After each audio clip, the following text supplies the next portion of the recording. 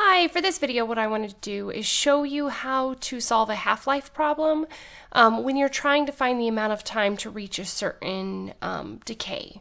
So iodine 131 has a half-life of 8.05 days. How much time is required for 93% of the isotope to decay? So for this one, what we are looking for is the time that it takes to get to a certain percentage. So the first thing that we want to do is we want to use our formula A of t, where the amount is a function of time, is equal to the initial time times e to the kt, where k is the rate of decay and t is the time. In this case, it would be the time in days. Okay.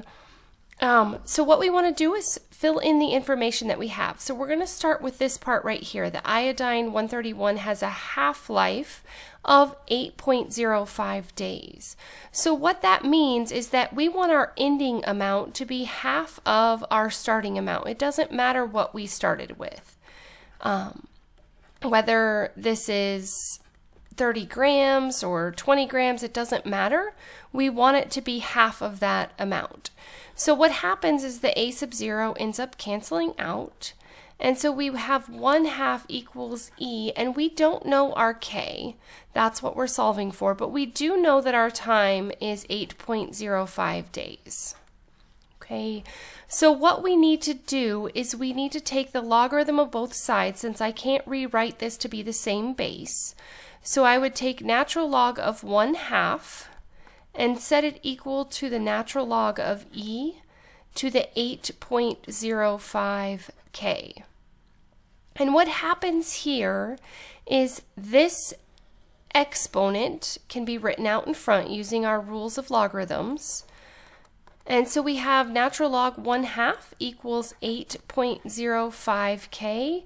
And remember that natural log e is just 1 because e to the first power equals e. So this essentially just cancels out.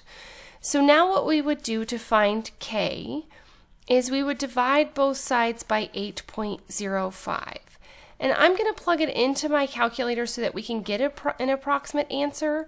But when you are solving for the next part, because this is a two-part process, you do want to make sure that you leave it as an exact value so that when you plug it back in, you don't get the wrong approximation. So what we would do is we would find our natural log of 1/2. Make sure you close your parentheses or else it will give you the wrong answer, divided by 8.05. And that gives us approximately negative 0.08610. So I'm going to go ahead and write that down.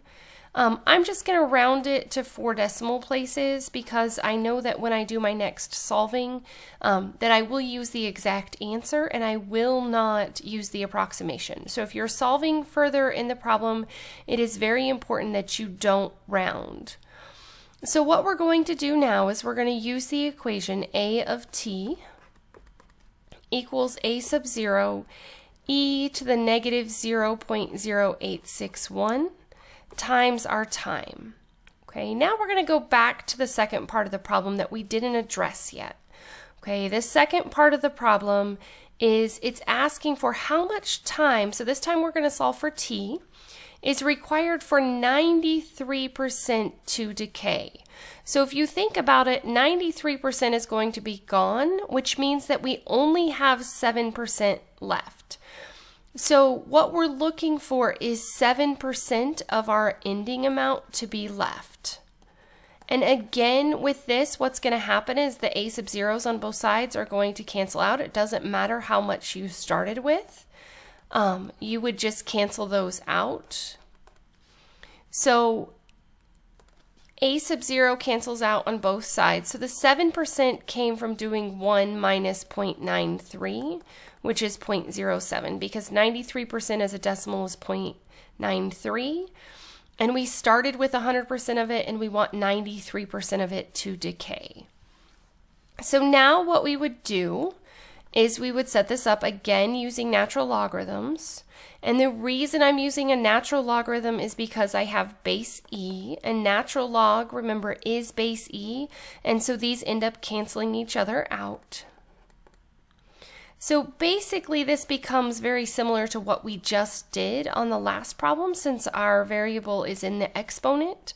So again, this part goes in front and the natural log e cancels out. So we're left with natural log 0.07 equals negative 0.0861t.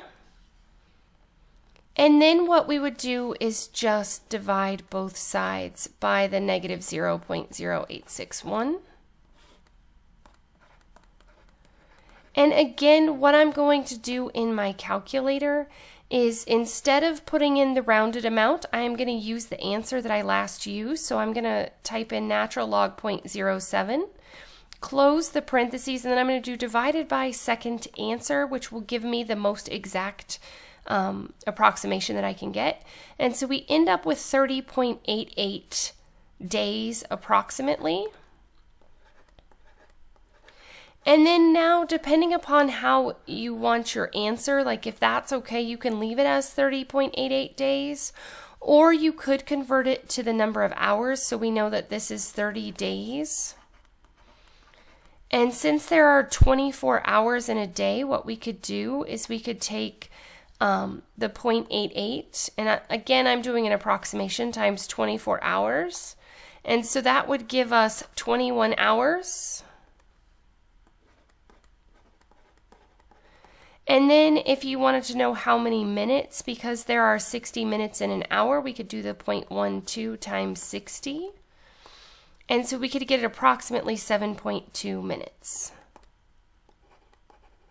So depending upon how you need your answer, you might need to be a little more exact than just leaving it as 30.88 days. So it would take approximately 30 days, 21 hours, and 7.2 minutes to get down to 93% of the isotope to decay, or being left with 7% of the initial value. As always, thanks for watching. If you have any questions, please let me know. If there are additional topics you need me to cover, please let me know that as well. And if you get a chance, please subscribe.